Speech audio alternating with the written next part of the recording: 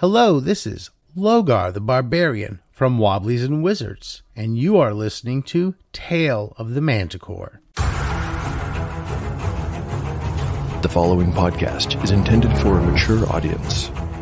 Listener discretion is advised.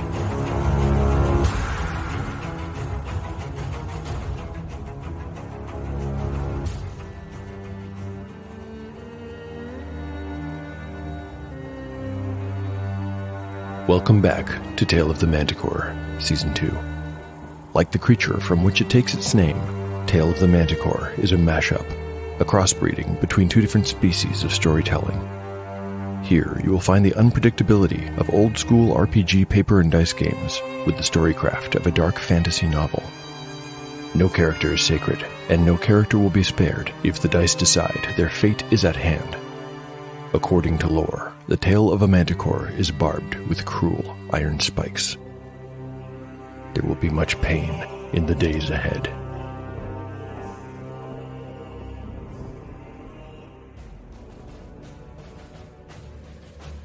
Last time, on Tale of the Manticore. Chapter 10 begins with the party eagerly awaiting word from Lord Rabbit while laying low in Domor until the heat from their various capers in Silmoral dies down. In a flashback, we witness Phelan, henceforth Catsbane, being sworn into the church officially, but his timing could not be worse. Only 2 weeks after the ceremony, the companions receive news that their job in the City Watch Tower has, in fact, backfired. Their deception has been discovered, and all their efforts have caused significant harm both to the church and to a number of innocents living in the Warren. This all has dire implications beyond the immediate. Yellowfly expects that they, or perhaps just he, will be kicked out of the guild and ordered to disappear forever. By freak coincidence, Yellowfly and Shawnee overhear a conversation one night that turns out to be a real eye-opener. They learn that the tower guard they had slain, and whose murder they had tried to disguise, had recently been married in secret.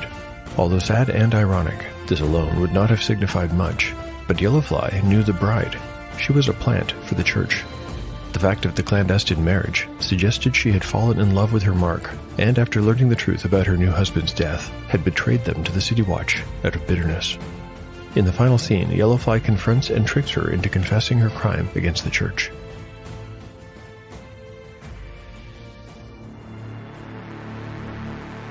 Yellowfly is redeemed.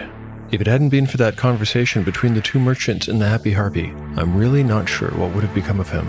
I think his life with the church would have been over, at the least. When he and Shawnee were eavesdropping, I mentioned that there were 3 pieces of information that would be valuable to have. Shawnee failed her hear noise check, so they only learned one, the fact of the secret marriage. Of course, that turned out to be enough, but would you like to know what they missed, just for curiosity's sake? With a successful check, they would have learned that Wedren was not, in fact, a teetotaler, but a more than occasional drunk. The story about his temperance was spread by Lolly to protect her new husband's memory. They would also have learned that Lolly visited Wedren's grave every morning before she began her workday. This last piece of intelligence might have encouraged Yellowfly to confront her at the cemetery, where there would be almost no chance to be seen. Of course, if he had done that, he wouldn't have been able to trick a confession out of her, so maybe that failed roll was a blessing in the end. Regardless, in D&D a failed roll usually has a negative consequence, and I think there should be some price to pay for Yellowfly's arbitrary good luck in overhearing even a little of the merchant's conversation. What that means is that there is a chance Yellowfly is spotted by, well, someone without his best interest at heart when he returns to Silmoral. Nobody is specifically looking out for him, but that doesn't mean the authorities and the Weeping Eye are not on high alert. I'll say that there is a 1 in 3 chance of his presence being detected. A 1 or a 2 on a d6 indicates that that has happened. I'm really hoping Yellowfly's luck will change, but it's really in the hands of the dice gods. Here's the roll. I've got a 5. I'll be honest, I was so sure he'd be unlucky, I'd already started figuring out who and which faction had clocked him. Fortunately, I can put that danger aside for now, and poor Yellowfly will finally be able to find a scrap of respite. Chapter 11, Part 1, Day 48. Morning. Party status. Yellowfly, 15 of 15 hit points. Tamlin, 7 of 7. Cole, 8 of 8. Shawnee, 8 of 8. Catsbane, 4 of 4. Spells available. Tamlin has prayed for, Cure light wounds. Catsbane has memorized. Read languages. Autumn in Silmoral was a beautiful time. Days were warm and nights were comfortably crisp. The roses that bloomed in summer were gone, but sunshiny marigolds had taken their place, and they could be found all over the city, not just in the wealthy districts near the castle. But the truly dazzling colors occurred outside the city's walls. The mostly deciduous woods that grew between the various farms mutely sang with burning orange, golden yellow, and blood red. In addition to the beauty, autumn was a time of plenty. The harvest was a good one this year, and Silmoral enjoyed a bounty of pumpkins, potatoes, and apples, among many, many other fruits and vegetables. By now, 6 weeks had passed since the tower and warehouse missions, and most of Yellowfly's gang were feeling impatient for a return to action. Most, but not all. Tamlin seemed to embrace the downtime. The man had changed so much recently. He seemed older and much more comfortable in his skin than he had before. He exuded a calm that made the others want to be in his presence. Tamlin had spent much of their downtime tending to Cole and Shawnee. The apothecary's salves and poultices had played a role in their recovery, but it was Tamlin's ministrations, especially his prayers, that had made the biggest difference. Neither Shawnee nor Cole would have described themselves as a spiritual person, but they could not deny that their healing had been unnaturally quick, and that they had returned to a state of health that should probably not have been possible. Most of Shawnee's burns had disappeared under Tamlin's care, and Cole's neck showed only light scarring. When he replaced their bandages and said his prayers, happily embellishing with stories and parables of Shartoon, they could feel warmth emanating from his hands. Tamlin had taken to wearing his orphan key on a leather cord around his neck.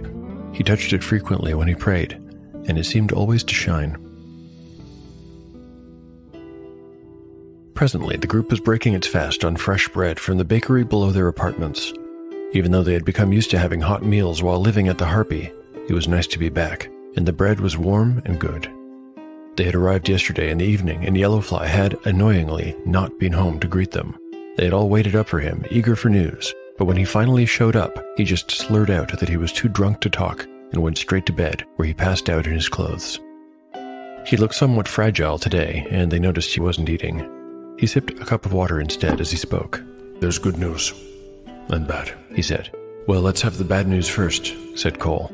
"The bad news is," Yellowfly began. Here he surveyed the line of grim faces looking back at him and interrupted himself. "there's no dagger in a red sheath for me." The others relaxed visibly. "Well, that's the good news, so first things first. The bad news is that Captain Sinwan has been seen wearing his medallion in public. Several times, in fact. He has also been seen in the company of Belloc. They've been socializing together. So it seems that not only has the church lost its leverage over Sinwan, but we've managed to create a friendship between our enemies. Belloc clearly understood what we were doing and figured out a way to turn it against us. He's smarter than I gave him credit for. So now we'll have the two of them working together, which could mean a lot of trouble, especially." He took a little drink of water, sipping at the cup as though it were a tonic. Shawnee finished his sentence for him, "especially because of that map you found." "Correct. Belloc's either investigating the Eye or else they've bought him. I would tend to believe the latter." "At least there's good news to balance it out," said Tamlin. "No red dagger." "Not for us. Turns out we were betrayed by one of our own. But I fixed it." He didn't explain further, and they didn't ask. Also, Yellowfly reached down to the sack on the floor by his chair. He had brought it home the previous night and slept on it like a pillow. He slipped something out and laid it on the table. "There's this." It was the cipher Shawnee had taken from the safe house. Lord Rabbit was glad to get rid of it. He said he tried a dozen times. Each time he thought he had the key, he found he was beating the wrong bush. Said it almost drove him mad and was keeping him up at night with his mind racing in circles. "And we've had the key all along," said Tamlin. "Isn't that right, Catsbane?"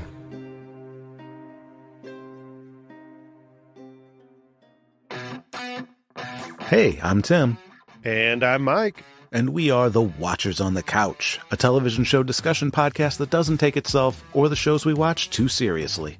A recap and review show that is for immature, mature audiences only. No offense, but what the does that mean? Well, that means in addition to recapping and discussing shows like Game of Thrones, His Dark Materials, and Westworld, we ask the questions that are lurking in the deep recesses of your mind. The ones you can't bring up at the office water cooler. Like, how does Daenerys know that all her dragons are boy dragons? Those are the only genitals we never see on Game of Thrones. We release new episodes weekly, usually on Wednesdays. Sort of depends on the show we're covering at the time. Watchers on the Couch is completely free to listen to and available on any app that supports podcasts and on YouTube. No, but seriously, we saw those dragons flying from all angles, and there's never any dangly bits. Well, maybe it's like a turtle's head. I mean, The Hobbit would have been a way different story if Bard the Bowman could have just shot Smaug in his dick.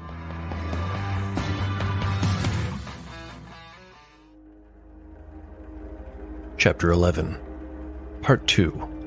Day 48. Morning.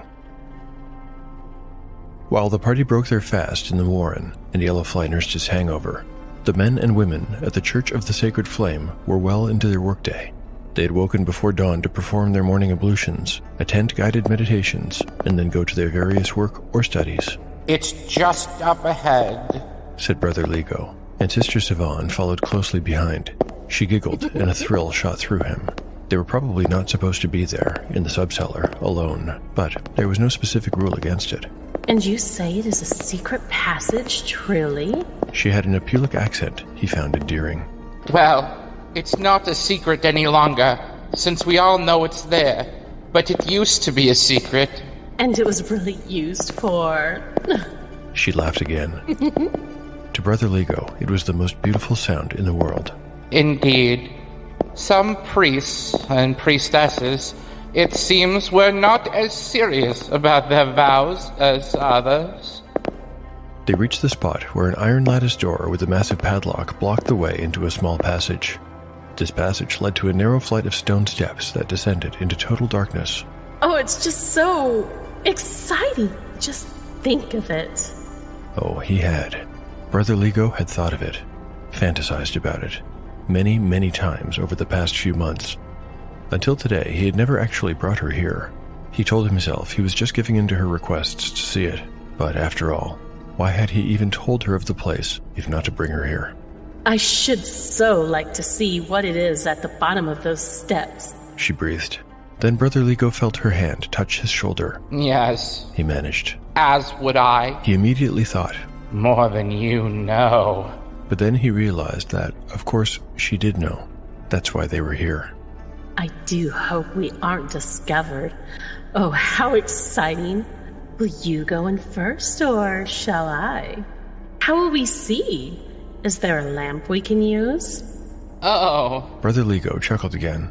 we can't actually go inside. I don't have the key." "Oh," came the flat reply. He didn't have to turn around to see the disappointment in her face. He could imagine it clearly. He had memorized every inch of that face, every freckle. No, of course I don't. Brother Niles has it. He is the keeper of the grounds." "Brother Niles." repeated Sivan. She removed her hand from his shoulder. "You know, I'm ever so thirsty. I think I shall go back upstairs. Farewell." And with that, she left. He saw her many times after that, but she never again smiled at him. Instead, she now gave her smiles and her laughter to Brother Niles, hanging from his arm, laughing at his awful jokes and slapping him playfully when they were a little too risque. Brother Lego watched all this with jealousy and even hatred rising in his gorge like so much bile. Did Sidal not teach that the most painful thing in the world was a faithless and fickle woman? Well, he told himself, he would never have actually done anything against his vows, but he knew he was kidding himself. He would give it all up for just a moment with her. Having to see her every day was torturous, but the worst was yet to come, because one evening he saw the two of them steal away together, toward the subcellars, to the secret passage, looking over their shoulders like a pair of thieves.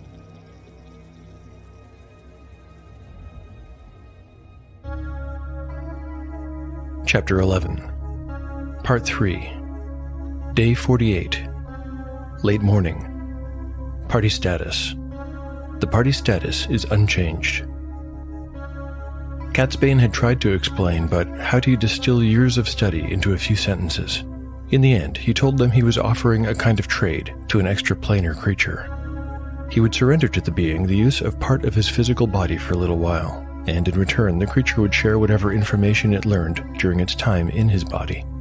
This explanation produced a solid line of blank stares, so Catsbane settled for the caveat instead. They might not care much for what they saw if they decided to stay and watch. Of course, a warning like that only guaranteed an audience as he prepared to cast the spell. He was sitting at the kitchen table with the cipher open in one hand and a quill and parchment ready in the other. "Well, don't say I didn't warn you," was all he said before muttering the incantation and closing his eyes. For a moment, nothing much happened, and his assembled companions started to give each other sidelong looks. Then Catsbane's eyes began to move back and forth behind their lids as though he were dreaming. Finally, and this brought low gasps from the spectators, a little horizontal slit opened in the center of his forehead with a bright purple eye visible within. It flicked around, taking in everything it could, before its gaze came to rest on the pages of the cipher. Hungrily it scanned the lines of text, and Catsbane's right hand started to move as though of its own accord. Words, then lists of words, and then full sentences formed under the nib. When the ink ran dry, the hand moved quickly to dip it in the inkwell without Catsbane, or his hosted entity, even looking. This bizarre activity went on as Yellowfly, Shawnee, Cole, and Tamlin looked on from a distance, variously enthralled, disgusted, and disquieted. When the spell ended, the purple eye retracted into the middle of his brow, the horizontal slit sealed, leaving no mark, and Catsbane's eyes opened. He blinked a couple of times, and then inspected the paper in his right hand. He gently blew on it and began to read. His companions approached cautiously, which made him crinkle his eyes in mirth. They slowly took their seats at the kitchen table as he gave his report. For the most part, the cipher enumerated supplies, purchased to sustain Nobray's, that is, the safe house owner's, series of guests. Food, drink, washing, and other sundry items. There was a list of the past 6 guests, and the dates describing the start and end of their stays. The first 4 were called Bryant, Eiley, Gotrick, and Tulwyn. All 4 had come and gone before the summer, before Catsbane had arrived. His own name came 5th, and then the name Romela, 6th. She had only been there for 2 days. This, then, was the name of the woman who had escaped by using some kind of magic to make Catsbane and the others think she had stabbed him. He had never learned her name, or anything at all about her, as she had insisted on being alone when they had lived under the same roof. Yellowfly was also unfamiliar with the name Romela, but he said he would ask Lord Rabbit later in the day. The rest of the cipher produced 2 additional items of interest to the party. One was an entry with no context found on the final page. It was 2 words combined to form the single word, Iron Wolf. Perhaps it was a passphrase or a codename of some kind. Finally, Catsbane noticed multiple entries indicating money owed to Nobray for delivery of food and supplies to a sawmill in Meerpool. Meerpool was a little fishing town east of Silmoral, no further away than Domore. It was a strange thing, Catsbane pointed out, for Nobray to perform such a menial task, unless there was a reason to keep it a secret. Perhaps it would be worth investigating. Yellowfly thought it probably would be. He knew Meerpool fairly well, and wasn't aware of any sawmill there. Ultimately, he said, "The decision isn't mine to make, Catsbane. Lord Rabbit expects me this evening for another night of drink and dice." Yellowfly was looking green again. "If my brain and liver survive the night, I might be able to share some thoughts on the matter tomorrow morning. Now, if you'll excuse me, I need to go outside and throw up a little."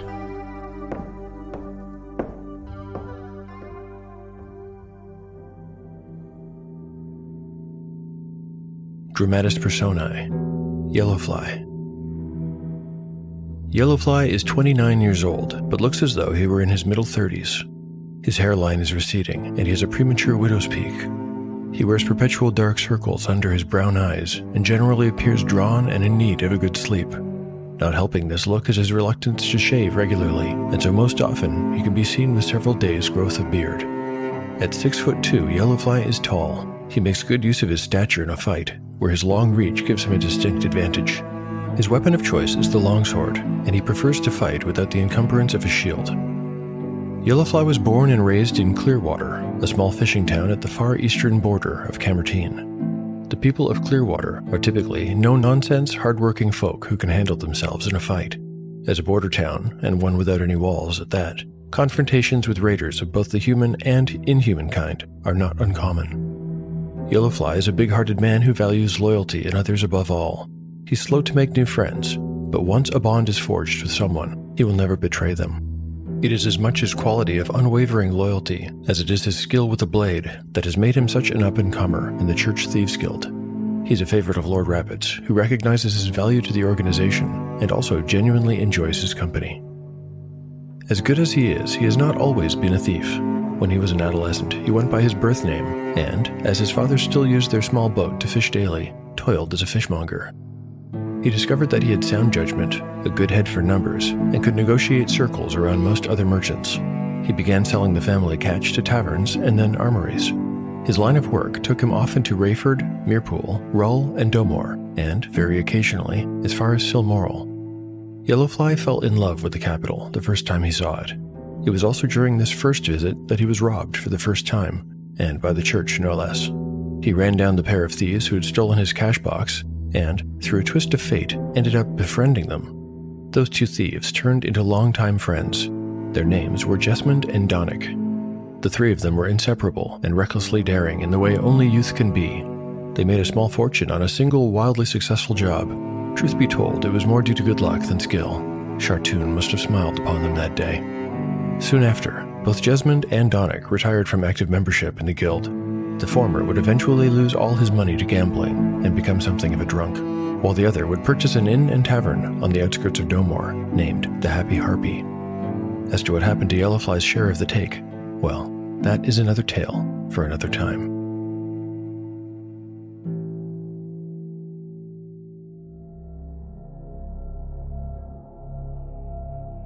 Chapter 11, Part 4, Day 48, Evening. Carrick, the basilisk of Whitestone Castle, drew his hand down over his face and slumped in defeat. Another attempt, another failure. This was the 6th time he had pitted his skills against the ward and been beaten. Whoever had cast this spell must have been a mighty sorcerer, more powerful than he. In all of Camertine, Carrick was known to be the strongest wielder of magic, and so he would have sought out the mage responsible, except that he suspected the person was dead, and had been dead for at least 200 years. He had studied the records from the reign of King Vincis, the warrior king, who had snatched the throne from Queen Thanusia in the 323rd year of Camertine's history. He knew that Vincis's own mage had struggled with this very same barrier. The histories said it took him a full year to wear it down enough that he could pass. But he had passed, while Carrick could not. He had been trying for over a year, ever since he had received the anonymous letter. Well, it wasn't exactly anonymous. The folded paper had been sealed with a blob of wax bearing an unfamiliar insignia. His research had provided no clue as to its origin, either. The letter had arrived one day, brought to his tower window by a raven who, once the letter was delivered, collapsed into a pile of ash that sifted away and scattered in the breeze. The spidery writing within addressed him as friend and provided instructions for finding the secret entry to the ruins under Whitestone Castle. Scholars had debated the existence of such ruins ever since the reign of the Paladin King. It was referenced in a number of holy writings, most of which were housed at the Church of the Sacred Flame, but no one had ever been able to locate the entrance, and eventually the existence of the place had taken on the status of myth. Since the letter, Carrick had spent almost all of his time on this top level of what he believed was a complex that cut deep underground. He had made only a little progress, bypassing a handful of wards and traps. He suspected that these were meant to be minor hazards, but they had tested his skills to the fullest. He was aware that the more time he spent here, the more he neglected his duties on the surface. Culfrey was becoming vexed by his absence, and Carrick had completely missed some situation concerning his new apprentice. He couldn't even remember the youth's name. He looked at the back of his hands, the papery skin, loose and pale. He was an old man now, and frail, but he should very much like to see the other side of this portal before he left this world. But how it resisted him. This room, with its crumbling stone blocks, might be as far as he ever got. There was only one way forward. It was blocked by a door crafted of some unknown metal and magically sealed by a master of their craft. A life-sized androgynous face had been worked into the metal of the surface. It looked vacantly at him now, just as it always did. Tell me, what is your weakness? He whispered to the face. There must be some weakness in your armor. What is the key that will let me pass? But the thick metal door simply shone dully in his lamplight, with the hollow eyes of its face looking straight through him, neither in mockery nor challenge. What is the key? Thank you for listening to Tale of the Manticore. If you enjoyed the show and would like to help to support it, there are several ways to do so, including a new one. As you know, I have a couple of items on DriveThruRPG, One Shot in the Dark and Encyclopedia Manticorica, but I've just added a third. It's something I mentioned at the beginning of Season 2. Pendulum is a world-building tool. Its sole purpose is to help you generate the history of a settlement. I built it and used it to make a history of Camertine before I started Episode 1 of this season. I won't get into a detailed explanation now. Instead, you can expect a demonstration episode in the near future. That episode will not be related to Tale of the Manticore or the World of Marith in any way, by the way, so there's no risk of spoilers. Pendulum is up on DriveThruRPG right now if you'd like to take a look. Of course, I also appreciate every single recommendation, like, retweet, rating, and review the show receives. I'd like to read another one of these great reviews right now. This one was posted to Apple Podcasts by Draquinaut. Draquinaut writes, "Caught the trailer for this podcast and was intrigued by the premise. It's an excellent idea, well executed. It captures some of the flavor of the old-school basic D&D adventures, but with a tense narrative that keeps you guessing. The random element creates some plot twists. Can't wait for the next installment. Thanks so much, Draquinaut, for supporting the show with that very kind review. These reviews really do make a difference by encouraging folks who might give the show a listen to actually give it a listen. My thanks also go to the folks who lend their voices to the show. Hodag RPG is back in the role of Brother Ligo, Cleric of Sidal.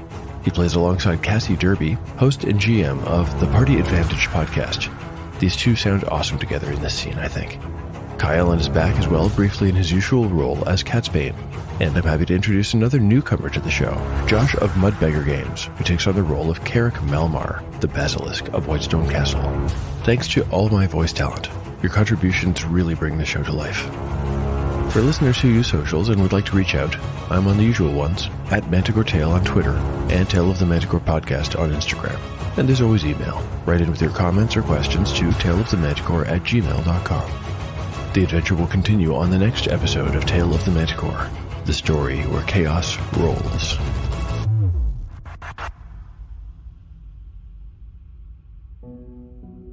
Mr. Witch and Mr. Light have an agreement with a group of hags who call themselves the Hourglass Coven. You see, they can come and go into the Witchlight Carnival as they please to steal from naughty patrons. But what happens when those patrons come back years later looking for those lost things? Find out as Wizards and Wine takes on The Wild Beyond the Witchlight. 2 tables playing through the same adventure. One table more thoughtful, kind, and bold in their actions. The other table more decisive, more adventurous, a little more prone to taking risks. The actions of each table influences the gameplay of the other. Find out how it all shakes out with Wizards and Wine, The Wild Beyond the Witchlight. You can catch the podcast on your favorite podcasting platform, and you can catch the live stream on Mondays. Find us on YouTube and Facebook. We hope to see you at the carnival very soon.